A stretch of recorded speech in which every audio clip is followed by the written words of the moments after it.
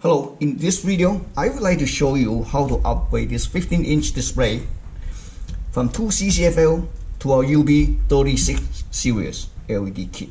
36 series is a lot narrower, okay? This kit comes with 2 LED strips, one on top, one on bottom, 1 LED driver to replace your inverters, 1 6-pin pigtail connectors. So let's set aside the LED kit for a side. And take a look at the screen. This screen again is 15-inch. It's made by AU Optronics G150XG01 version 1. In order to upgrade from CCFL to UB, it's quite easy for this particular model because there's 2 screws. Okay, one top, one bottom, small tiny Phillips screws. So this side was covered by the AO label. So first thing is that you're gonna remove the screen. Okay, 1, okay, 2,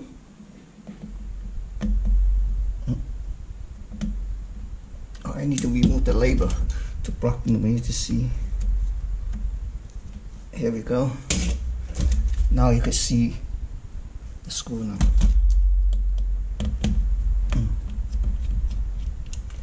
So after you remove it, you need to remove this 2 tapes, and then after that I show you this one. Hopefully remove this tape. Oh, sticky. After you remove it, you need to take it out. See that? See that? Okay, then you can pull the backlight out. It's easy. Repeat the same procedure on this end.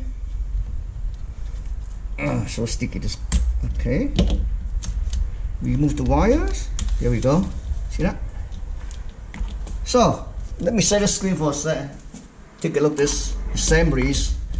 So these 2 lamps. Our lamp should be able to fit inside, so we're going to use the reflector and slice it. First, let's remove the tape. Okay. Okay. See the tape? This one you have to completely remove the other one too, but let me start with this side.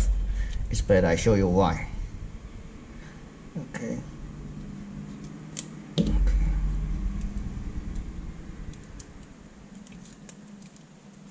Okay, see this screw, you remove this one, see that? Oops. Oops. Oh, it's not broken yet, but that's okay, doesn't matter, we don't need the lamp anyway. See, the reason is that there's 2, we just remove 1 tip, the other tip you also need to remove 2, otherwise, because it was tipping on the rubber boots.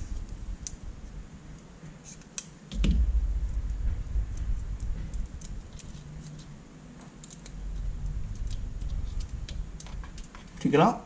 It's out. So let's take a look.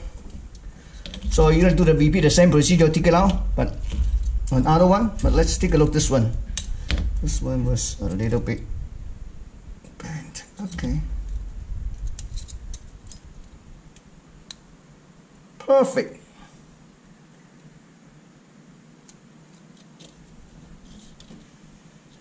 Because see, on the bottom it's not 100% flat.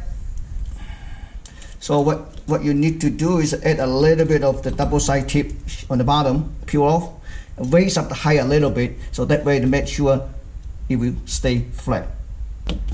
Hello, what I do is that I add a piece of a little bit thicker double side tip, so try to raise up the height a little bit because on the bottom is not flat.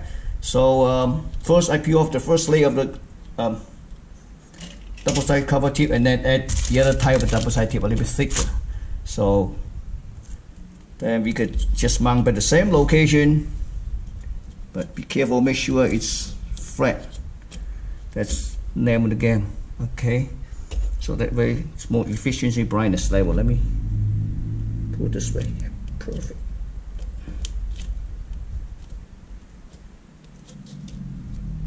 So I put 3 sections, left and right and middle. You see this? If you look at this, you probably, let me open up this a little bit so you can, when you see it, you see them? It's flat, it's thick and flat, okay? Cover up. Now it's done. I repeat the same thing, finish the other one, and now we just ready to rock. Okay, here's the screen.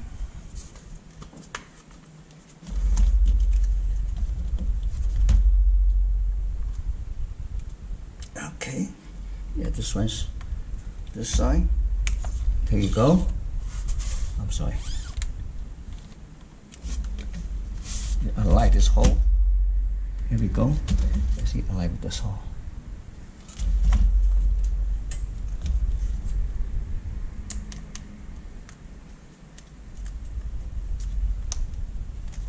Okay.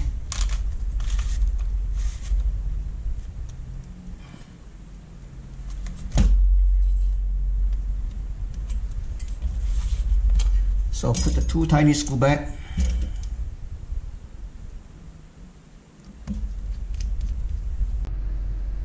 Hello, we just finished install a LED kit. It's pretty straightforward. The only things that you had to add the double side tip on the 3 sections and raise up the height. And so connecting this LED is, you can connect either end or you can connect like this. It doesn't matter. Okay. So by connect this, because it's easy for me to connect to a controller board for the fire up the LED. And then also this thing comes with the 6-pin pigtail wire harness. So this is pretty much standard. Red is positive, 12 to 24 volt. Black is negative. White is for ADJ. Most of industrial application, they do not have an ADJ, which is brightness adjustment. Yellow is really important. This is what we call a enable, to turn this driver on and off. Okay, so as you can see, the default setting on dip switch for this UB3601 on. It's a default, like a, you want a higher one, 7. You shut off this one, 7. That means brighter.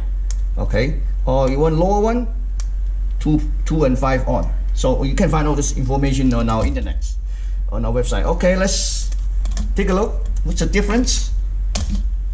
I have a controller board here. I already programmed for this. So 1 is on default. So when you purchase this kit, when you see it, 1's on, it means default.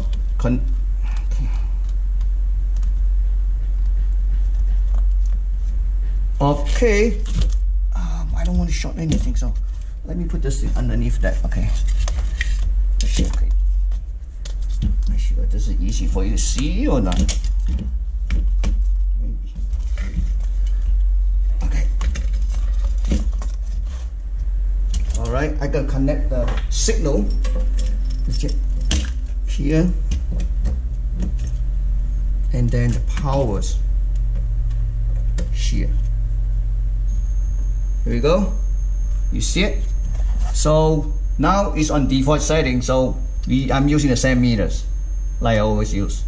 Okay, so turn it on. You can do 3 times the middle. Again, this is a used screen, not a brand new screen. Okay.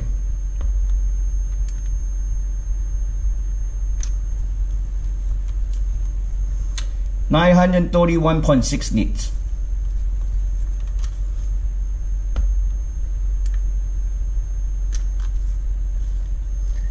$926.6 nits.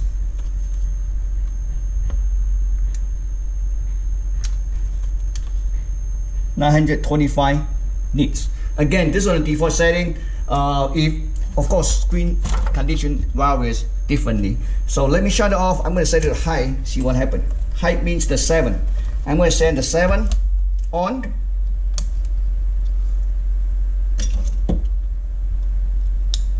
Okay. So let's see what the nit is. Okay. So now 7's on. Let's see.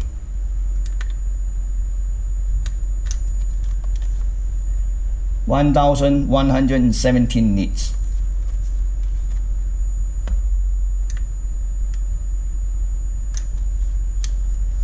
(1100 nits), 1100 nits. 1103 nits, so about 200 nits more. And also, if your customer complains too bright the screen, then you can always move the switch, change the switch setting, dip switch to the lower one, 2.5 on. 2.5. The lower brighter setting, that means generally less hits, will last much longer. The higher one is much brighter and draws more power. It means a little shorter life of the screens. So that's about it. Okay, show you. This is low setting. Okay, what's the difference? Still got 120.5 nits. 120.5.